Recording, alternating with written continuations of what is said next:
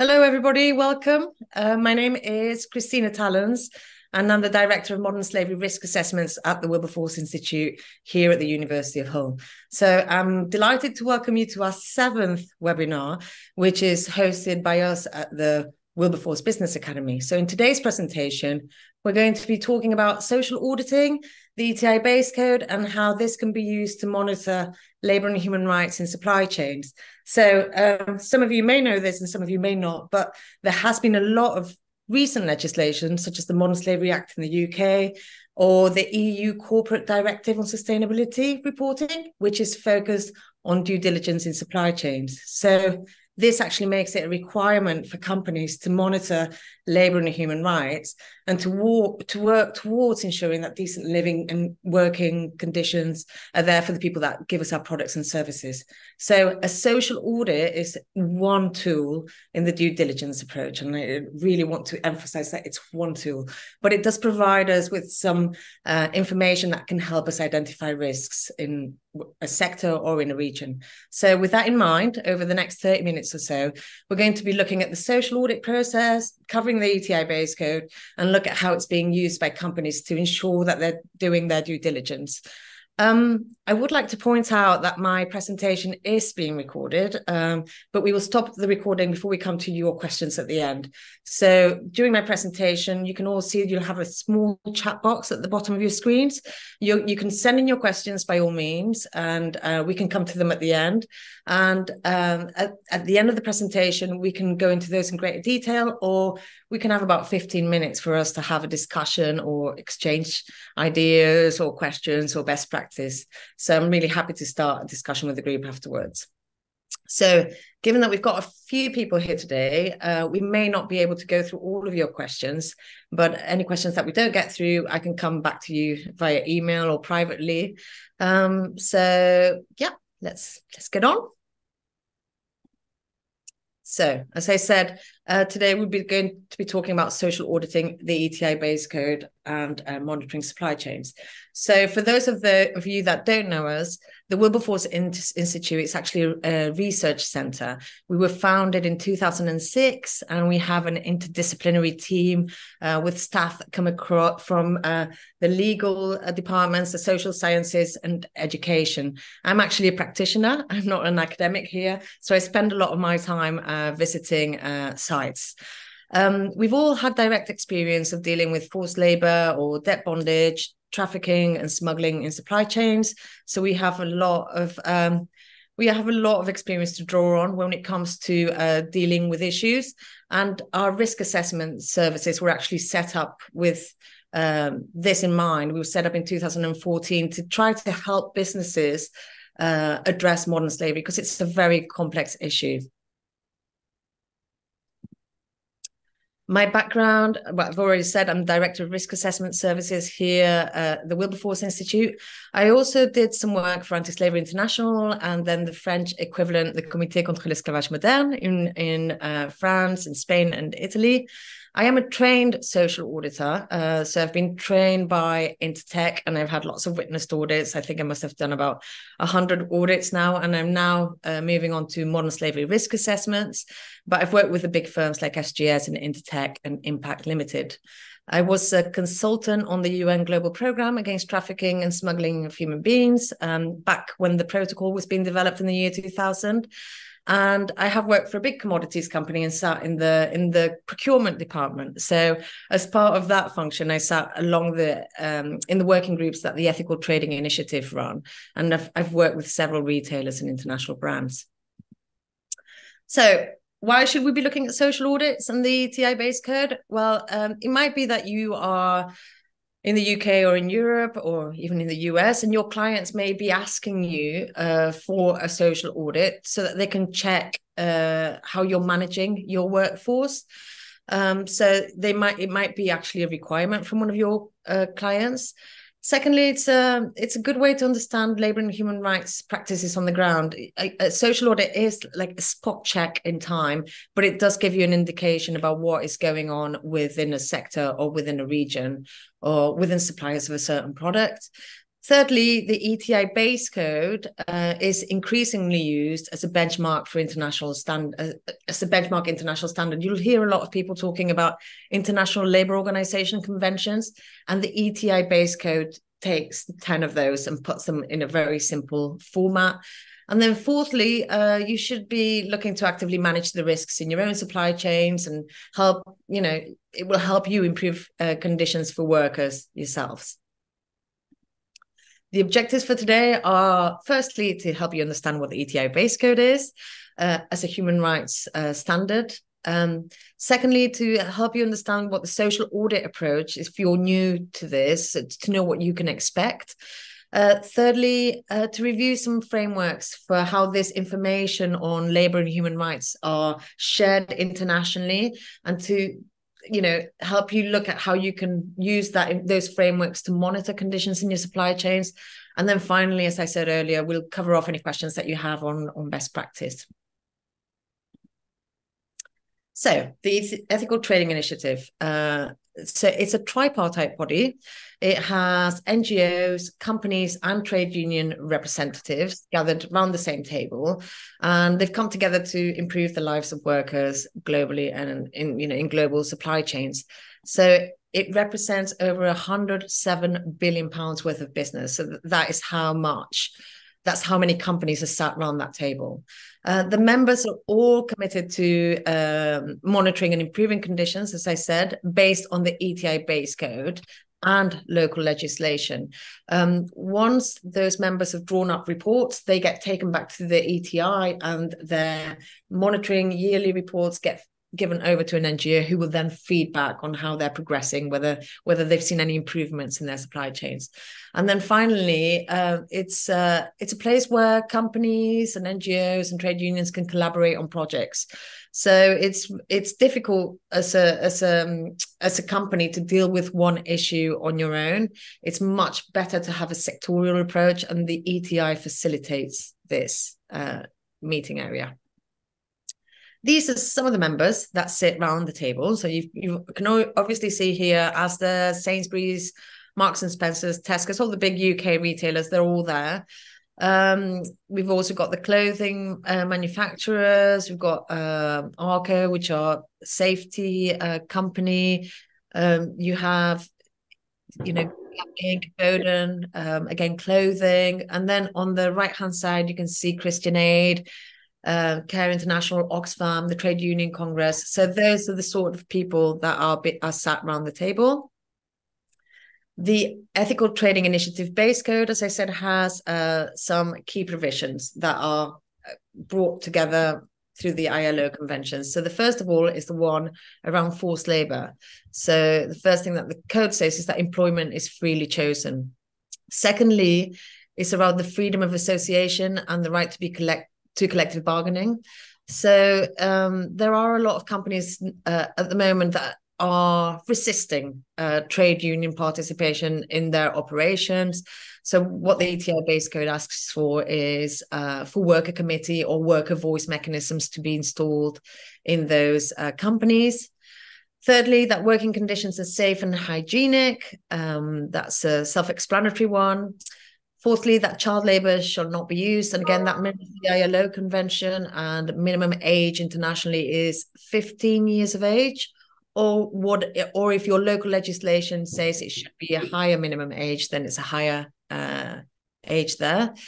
Fifthly, that living wages are paid, and it talks about living wage and not necessarily minimum wage, because it wants to make the ETI base code looks at how much earning potential there is for an employee. So in the UK, for example, we have 0-hour contracts, and it might be that a person's not getting enough work to be able to live off that wage. So that's the kind of thing that it refers to there.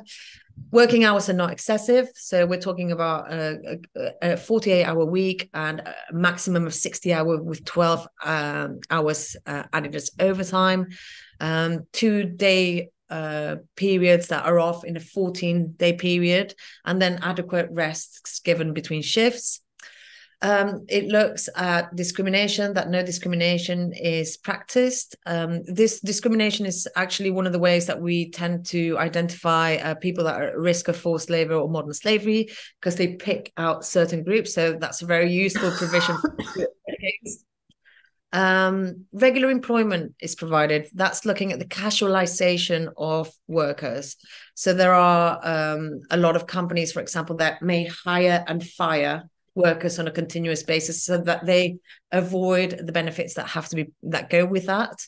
And then that no harsh or inhumane treatment is allowed. So that's the final one. What's in a social audit? So again, you've seen the key questions that we would cover off as auditors, but you'll also hear auditors talk about the triangulation of data. So a social audit is a visit to a site by a social auditor who then gets to inspect what the policies, procedures, management practices of a business are against those provisions that we had talked about before. And what we're using as a benchmark is the ETI base code as an inspiration, aspirational benchmark. But as a minimum, what we're looking for is for companies to meet their local legislative requirements. So the triangulation of data involves a site walk around. So you have a visual inspection to see, accommodation blocks. If you're in a manufacturing site, you'll be looking at fire exits, first aid provisions, the security of the building, etc. We do worker interviews. So a social audit is really not supposed to last less than 2 days. And that's to give you enough time to get enough of a sample of worker interviews so that you can carry out the interviews, you can get the information that you need, but you're not going to put anybody at risk. And that's why it has a lot of time given over to worker interviews, so you can kind of hide the data if you need to.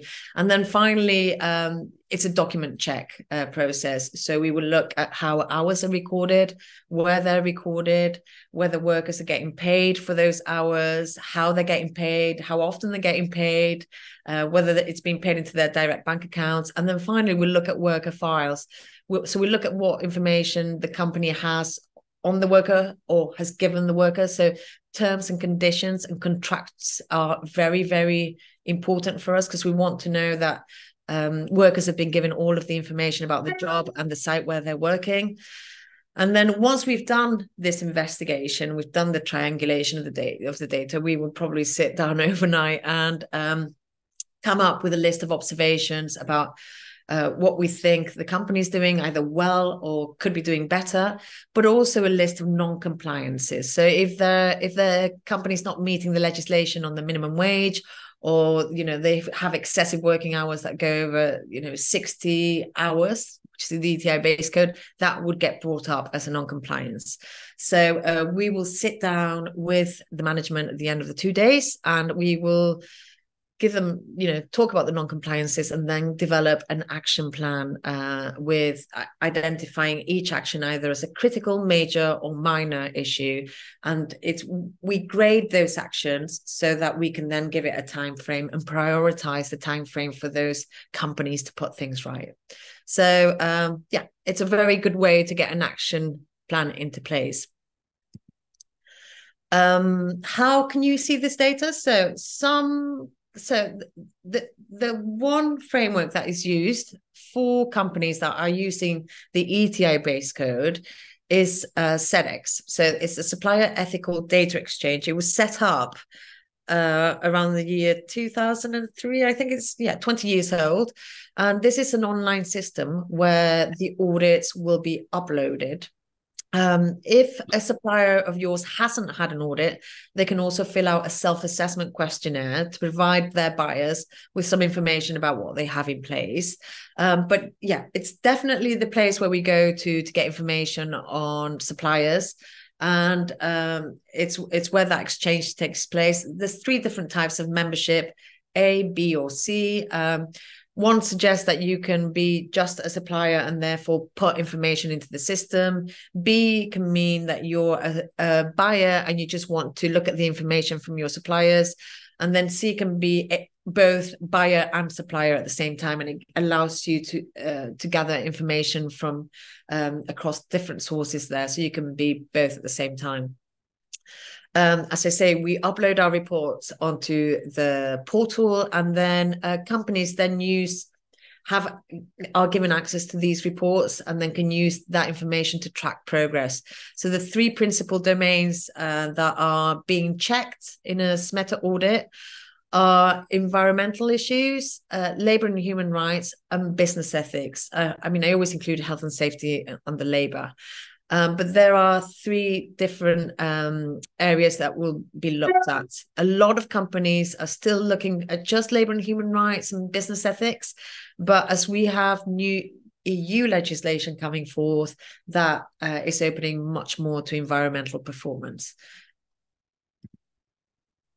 So here is a little diagram of how SEDEX is used to monitor suppliers. So you can see the suppliers they can update their audits and self-assessment questionnaires, and they are the ones that choose to share these with their clients if they so wish. Okay, their buyers may request a social audit, but they don't have to give it to them unless it's a condition for trade.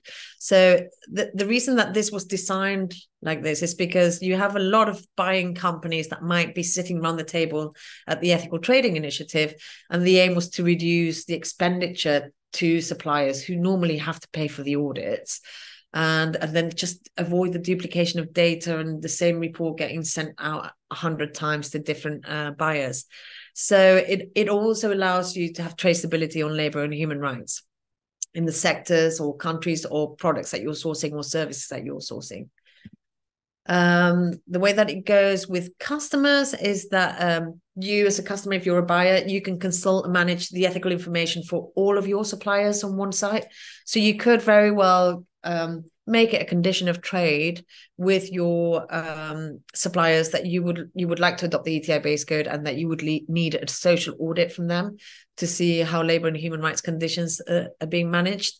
So this means that you can use the platform to identify those risks in the supply chain. And then companies with a turnover of over £36 million who have to report against the Modern Slavery Act in the UK at very least can then use this information to report publicly on what they're seeing as trends in their supply chains. And finally, you can share the report at the Ethical Trading Initiative to have an NGO look over the work that you've done and perhaps give you advice and help you develop a collaborative project. So grosso modo, that's how it works. In terms of the next steps, if I was completely new to this, I would say, first of all, map the supply chains for your products and services. For any of you that have been to my presentations before, it's normally the number one recommendation that we give. Secondly, conduct a desk review or a risk assessment of your suppliers. You can either break these down into countries or regions or sectors or industries that you're operating in. Thirdly, develop a policy that you can communicate to your suppliers. It's not really fair to spring it upon suppliers that you just want a social audit. You should have some document, some policy that says what you're going to do with that information, what that's going to mean for them as suppliers, and how you're going to use the information, etc. There might be suppliers will always be worried that there's going to be a commercial they're going to be commercial repercussions. So you need to explain what you're going to do with that information once you've got it. Then I would just say select a small number of suppliers across the board. You can go to different regions or you can do different industries, and then focus on those suppliers with which you have the most trade volume, because you might be in there asking for things to be actioned or things to be changed. It might imply an expense for suppliers, and if you're not buying a lot from them, it means you don't have much clout, unfortunately, as hard as that is to say. But it means it's better if you've got a serious volume of business going with a supplier to try to get them to improve issues. Then you can identify the key risks and then look at other companies that might be operating in that sector to see if you can collaborate and find solutions together. The last thing that a social auditor would want is to put a supplier at risk. I mean, we don't want to put workers at risk, but we don't want to put a supplier's business at risk either. So the social audit process is really a continuous improvement plan. We're not wanting to see perfect immediately. We understand that it might take a while to get labour and human rights conditions up to scratch in some of the most challenging environments that we visit. And then finally, use the information that you found from your social audits to develop training programs, just really simple training programs for your suppliers on the specific issues that they're facing. So it might be that your social audits are picking up lots of problems on health and safety, or it might be that your social audits are picking up lots of problems on the way that hours are being managed. So you might want to develop some training around that, and try to have Chatham House rules about, and talk to your suppliers about how they might be able to go forward and face some of those challenges.